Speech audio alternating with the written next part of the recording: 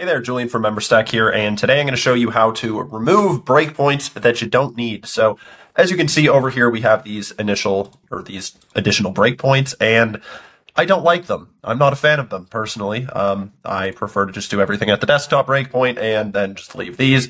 Sometimes maybe you need them, but if you're watching this, you probably want to get rid of them. So good thing is it's super simple thanks to our friends at Finsweet.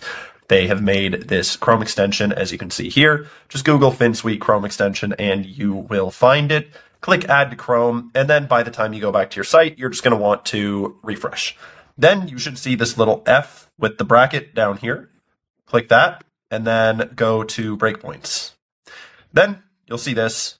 Click, click, click, or just remove whichever ones you want to get rid of, and click Remove Breakpoints. And it will save a backup of your project.